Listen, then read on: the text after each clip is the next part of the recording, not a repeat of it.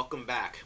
I'm not sure how we made it this far into the series of Mixology History and we haven't covered tiki. Tiki is original craft mixology. Instead of your typical 2-3 ingredient drinks, tiki drinks could have 5, 7, 10 or more ingredients. After Prohibition, tiki came around in the 1933. People weren't able to travel, so they traveled through cocktails and through tiki bars, and a lot of it was cultural misappropriation. It didn't really represent Polynesia properly, but it made you feel like you were on vacation. Frank Sinatra had made the movie From Here to Eternity in Hawaii. Elvis made a few movies in Hawaii, and wearing one of the shirts from Blue Hawaii. This is a reproduction of one of the shirts he wore in one of his movies. Frank Sinatra did not drink or smoke when he was recording an album, so he got his beautiful voice. But when he wasn't in the recording studio, yeah, he was out drinking and partying. And one of his favorite drinks was a tiki drink, and it was called the Navy Grog. Very, very strong. I'm going to warn you up front. 3 different types of rum. It is very important that you use a snow cone like this. And the straw simply goes through the middle. And you could pick this up Beach Bum Berry's website, or you could go to Cocktail Nation. You do want to make these in advance, and when you do make it, keep it in the freezer, but leave the glass in the freezer too, because what's going to happen is you're going to take the ice, you're going to put it into a warm glass, it's going to start to melt and fall apart. So to serve this drink properly, keep everything in the refrigerator until you're ready to use it. This calls for ice cubes to be shaken, so we're not going to use the flash blender. We're going to get right to it. And as usual, we're going to start with the least expensive and most expendable ingredients first. That is going to be 3/4 of an ounce of grapefruit juice. The limes this time of year, I don't know if they're out of season or they're between season. I know we get them from Florida, Mexico, but the issue this time of year is that they're smaller and they don't contain as much juice.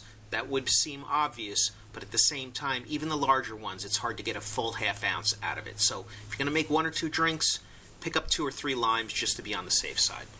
3/4 lime juice, 3/4 of club soda or soda water. Typically, I would not encourage you to put anything carbonated in a shaker, but there's just a really minimal amount here.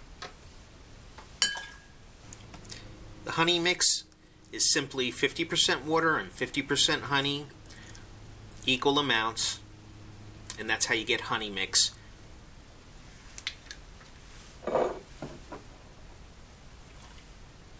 Now we're going to move on to the rums. We are going to use this Plantation light rum. I don't care for that one rum brand, the most popular one you're going to find in every bar and every shelf that has a bat on it. People know how I feel. It's not even 100% real rum. They do use some neutral spirits in there. But I'm going to use this instead as a replacement. You could use another Caribbean or Puerto Rican style rum like Cruzin or Don Q. I just happen to be using this. I like it. They have a little bit more integrity about their product. 1 ounce Demerara rum. This one is Hamilton 86 because it is 86 proof. And I think Frank Sinatra would have really appreciated this. You know, when he went into the tiki bars, he would pick the most potent cocktail on the menu. And so it's no wonder that the Navy Grog was probably his go-to. And of course, Jamaican dark rum, I like Coruba. That's it. Now we just shake. Be careful because there is carbonation in here. It shouldn't be too carbonated, it shouldn't explode, but we want to shake this until we can't hold the shaker anymore.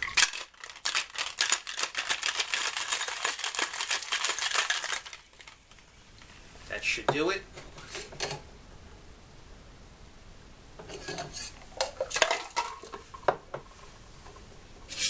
Get a strainer because we have our ice in there. We're going to strain this into our glass.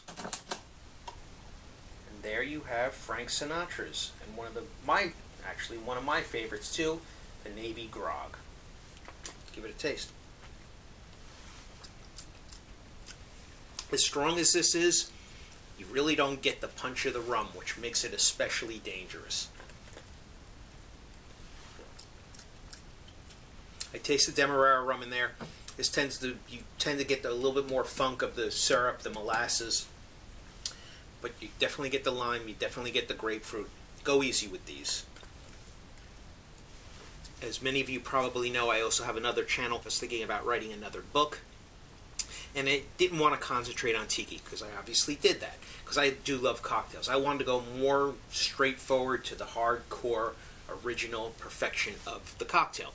But again, I couldn't, ignore tiki. I may mix these two channels together. I don't know. I hope you subscribe to both, and I hope you enjoy your cocktails in moderation. Happy fall, happy October. Let's see if I could get another episode in before the end of the month for Halloween.